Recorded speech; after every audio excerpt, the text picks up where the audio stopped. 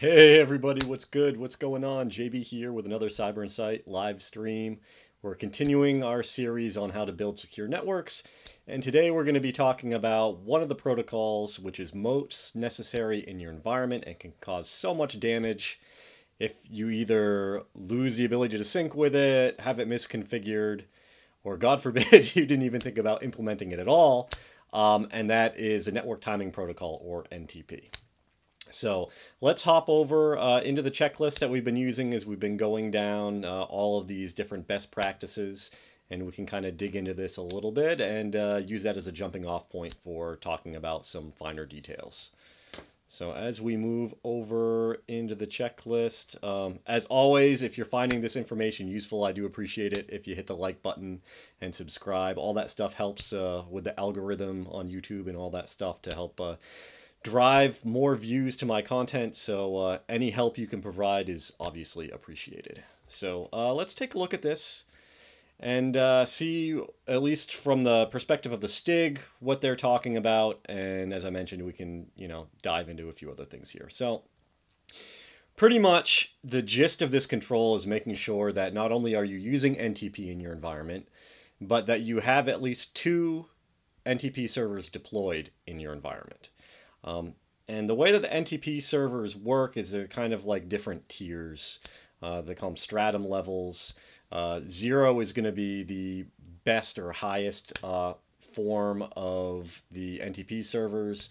That's going to be something that is going to be like the authoritative one, and normally that's going to be something like from a satellite or something like that. Normally within environments, we're going to point to external Stratum 1 clocks. One easy way to do this for free is pointing to NIST time servers. And that's really straightforward. There are other things that you can purchase if you don't want to use that, if you want to have some type of direct Stratum 0 or Stratum 1 type of connection. You can go ahead and purchase different types of appliances that do that. But really easy, straightforward, free way is to point to NIST and go about it that way. So the whole reason why you want to make sure that you have more than one NTP server in your environment, and also pointed to more than one NTP server externally for your timing, is because a lot of the different services in your environment actually rely on having the correct time, and not only having the correct time, but making sure that all of the devices within your environment are synced to the same time. There's a few different scenarios that you can think of, really easy ones that wouldn't necessarily cause any type of operational impact, but could give you a lot of headaches. Is you think about the fact that everything in your environment from a logging perspective uses timestamps. Well, if you're trying to troubleshoot or respond to some type of security incident, and the different devices in your environment aren't all synced to the same time, then that's going to cause you quite a bit of headache. A larger issue that can actually cause operational issues is if you think about different types of services in your environment that actually rely on needing time. So Kerberos is a perfect example of this. When you're talking about authorization and access type of things, where the sessions that are being generated or the tickets or things like that actually require being on the same time between different devices, and things start to drift certain ways, time drift, you can actually get into situations where the drift becomes so much between devices that these different services will actually stop working. I've seen it happen before. It's really nasty, and honestly, it's a pain in the ass to get things synced back to being all on the right time synchronization with each other. So that's really the main reason why you want to make sure that you do that. Everybody talks about DNS being a really big issue when that goes down, and that is 100% correct. But NTP can be right up there as far as causing issues in your environment. And if you aren't aware of that, you're going to be really scratching your head trying to figure out why different types of authentication and authorization stopped working if you end up getting this time drift. Also worth noting that or DNS can actually affect this as well, especially if what you're pointing to for your external NTP servers relies on DNS, and DNS goes down, then your NTP servers might not be able to actually know where it is that they're supposed to be pulling their authoritative timing from. So let's see if there's anything else here within the control that's kind of worth talking about. We kind of talked about the different stratum levels, wanting to have redundant NTP servers both internally and externally. And I think that, as far as the control goes, hits on all those things. So let's hop over and take a look at a few other things with this. So let's see. I'm going to hop over into the web browser here. First thing I will mention with this is if you are unfamiliar with NTP and you want to actually get a little bit of hands-on experience with how to configure it, it's really, really straightforward. I actually have a lab video I did for this using Packet Tracer and configuring NTP between some Cisco devices and having stuff be able to point to that. So that's step number one if you wanted to actually get some hands-on stuff. Some other things to kind of talk about is kind of some best practices when it comes to using NTP in your environment. So we kind of, depending on the environment, how big it is, how many sites you have, you might end up, you know, really building out a large and redundant NTP architecture to be able to support things to make sure that, you know, certain locations don't lose time sync and all that type of stuff. We're not necessarily going to go too deep into what that would actually look like, because that actually can get really, I won't say intense, but there can be a lot to that if you're really trying to develop, let's say, a very tiered architecture within an organization. But for a very simple organization or a small or medium-sized business, really a couple NTP servers internally, pointed to some external NTP servers should work perfectly fine. In fact, you can run NTP as a service off of certain network devices. So your NTP server would actually be like, let's say, a firewall or a router or a switch or something like that. One of the things that you might want to do with that is Ntp Authentication.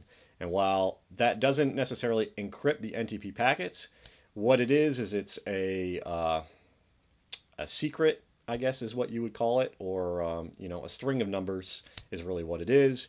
And it actually creates a cryptographically signs the packet, I guess would be the best way to describe it, so that your NTP client is able to verify that the timing that it's pulling down from the NTP server is actually the correct, or I should say, is actually being pulled down from a device that's authorized to be the NTP server. So you don't have to worry about maybe someone trying to sneak in some bad NTP packets. That cryptographic signature is going to help validate that. Another best practice that you might want to do is make sure that you pick the same time or time zone, I should say, that you want to use across your entire organization. That might be, you know, really simple. You're just like, we only have one office, we're on the East Coast. That's cool. Well, if you actually have multiple locations in different time zones, the best case to go with that is use UTC and just standardize everything, you know, across your environment. Makes it really straightforward and easy. And once you do it, you won't look back. Some other things that you're going to want to do from best practice perspective is access control for your NTP services.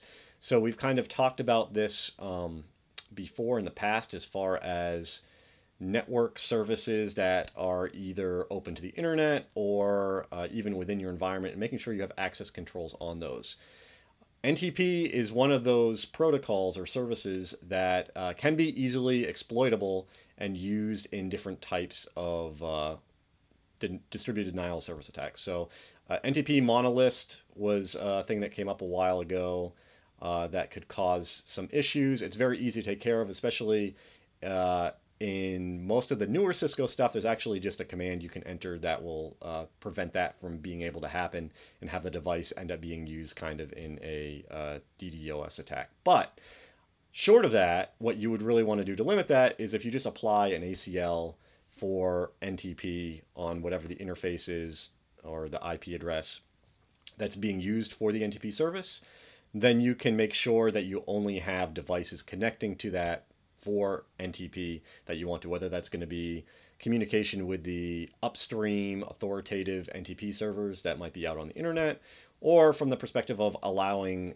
clients within your environment to point to your NTP server, which might be on, like I said, your firewall, your router, your switch, or if you are actually hosting it on an appliance or device, again, you'd want to have ACLs attached to that to limit what can actually pull your NTP server. I'm trying to think, there's something else with that. I think I didn't mention before, but just general information, Ntp uses UDP 123, so it isn't a connection-oriented protocol. It's connectionless, just something to keep in mind when using it. I'm trying to think anything else that kind of goes over that. 2 servers at a minimum within the environment.